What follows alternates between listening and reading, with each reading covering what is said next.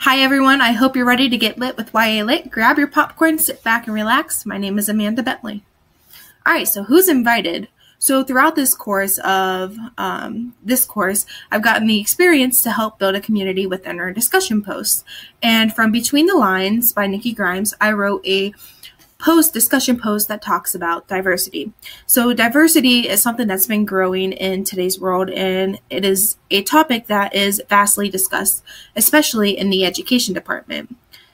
So as an educator, future educator, I believe that every student should have an equal chance at an education. So using many different point of views, it helps create a community of knowledge. It helps create a better understanding of one another. So we have to stop focusing on the differences in the backgrounds, and we have to think of them as positive. So where someone comes from can shape them to who they are today. So we have to understand that, yes, we are all different, but we are all the same. We are all going through the same struggles, and we make the same accomplishments. Maybe not the exact same, but we are not alone. We're all just trying to live in the same world and make a difference. So I asked the question, what does diversity and inclusion mean to you? So Alexander Yakub, wonderful response by the way, RSVP'd with a reply to my post and talked about seeing the differences as a positive rather than a negative. So when we don't treat someone a certain way for things that we can't change. And one of the biggest things that we can't change and that is talked about in diversity is their race and their culture. So where someone comes from, what color their skin is, that's something we cannot change. But what we can change is their attitude and how we treat those people. When we treat them a certain way, we treat them with inclusion, we treat them with respect. And one of the biggest ways to include them is to be able to accept them for who they are, is what Alexander Yakub said.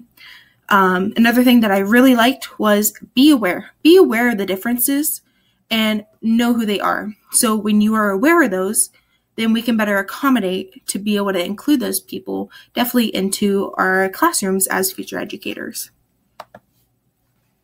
The next RSVP we had was Bailey Balderson.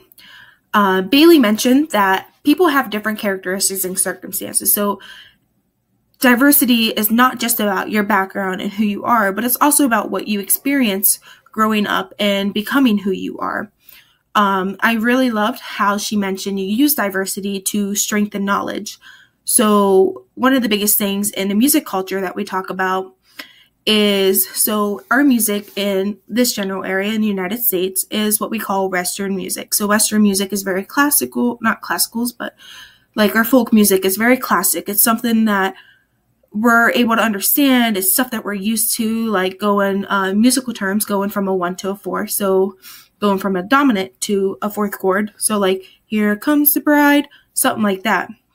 But when you get over into China, you're going to hear stuff that you're not used to hearing. So when you hear that, most people tend to be like, oh, that's weird. I don't like that. Instead of embracing their culture and understanding their music. And one of the biggest things in music is understanding ethnomusicology and to be able to look at this music from an outside point of view. And that's how we learn from one another. And that's something that Bailey mentioned, is when you use the diversity to strengthen your knowledge is when we can come together as a community to learn from one another and to be able to grow and strengthen our community and our diversity and include everyone that comes in.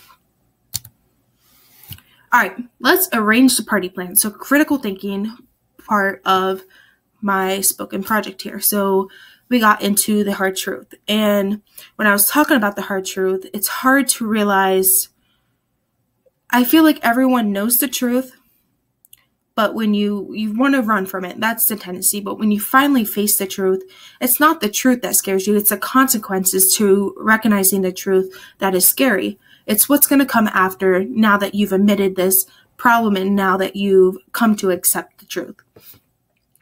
So my sophomore year, I struggled really bad with mental health and my academics. I had a lot going on. I was burnt out, I will say that. I had track going on. I was full-time working and a full-time student. I think that my fall semester, I had 22 credit hours, if I remember correctly. So it was a lot going on, and I was busy, and most days were 18-hour days, and my professors didn't understand that.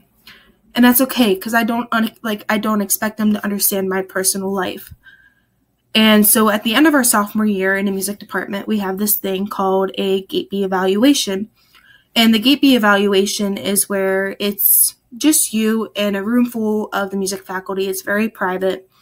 And they talk about your accomplishments, your goals, how you've been. And essentially it comes down to, yes, you can move on this program. Yes, you can move on this program with a probation. No, you may no longer be able to be a part of this program. So it's very hard, and I'm not sure if we're the only program that does that here at Mount Union. It was extremely stressful mentally for me to be in that room and to hear the hard truths, because I knew what it came down to, that I was running from it for so long because I wanted to make everything work, that it either comes down to getting rid of track and field, getting rid of working, or finding something else that might fit my lifestyle a little bit better. And it was so hard, I ended up quitting track the fall of my junior year. It was so hard for me to come to terms with that because I've been in track since 7th grade. So if you do the math, that's about 7 years. And I guess if I would have done the math better, 7 years. And it's hard to come to terms with something that you've become a habit to. And once I quit that, that's when doors start opening up. So once you close a door, many open up for opportunities. I became more passionate. My studies, my academics improved, my mental health improved, my social life improved. I just felt like a better human being, and I wasn't sick all the time, and I wasn't stressed all the time. And it was hard, but I still make time to go and support my teammates that even though I'm no longer there, I'm still a part of something that I love.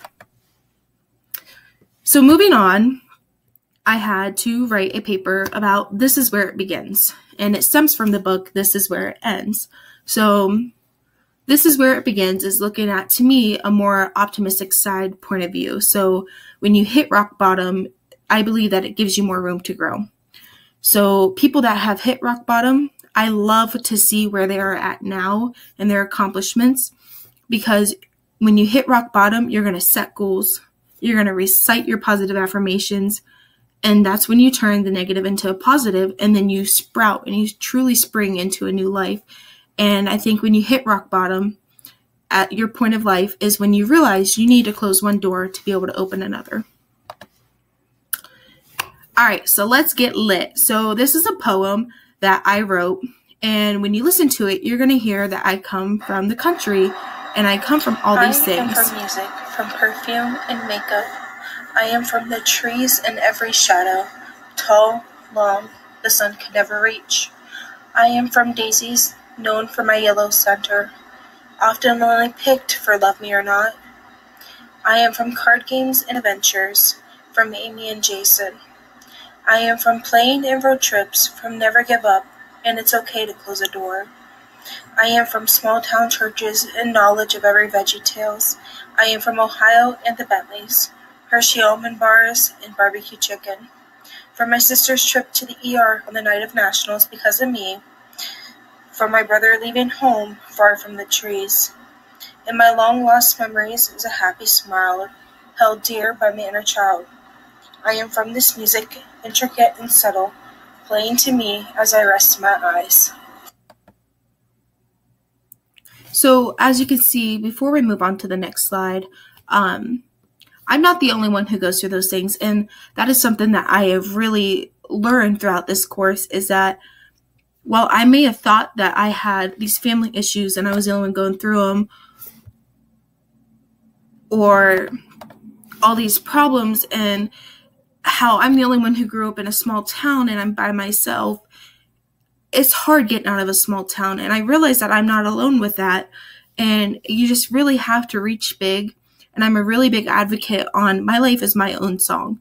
I believe that everyone writes their own song, just like everyone writes their own poem. And I believe that is the biggest thing, because once you write your own song, you grow and you become who you are. People are going to listen to that. So moving on, so let's get into party favors, the importance of YA Lit. So YA Lit allows us to explore complex issues in a safe environment. So young adults, this is why it's so important, is because we don't really get this experience, and sometimes we get put in these bad environments, and it kind of simmers down our critical thinking that we could be submerged to, our self-awareness, and just our gain of knowledge. So being able to explore these in a safe environment and learn through them through young adult literature is the utmost important. Not only that, but you get to explore your own identity, perspective, and voice. So throughout a few of these books, it was hard for me because I thought I was going through things alone. And when I realized that these authors were voicing things that they've seen or things that they wanted to bring to life for these young adults, really sheds light on these real world issues that are going on today. Another biggest thing is that young adult literature helps us understand the deeper connection to the world around us and allows us to grow as human beings and become prosperous and grow a community of knowledge.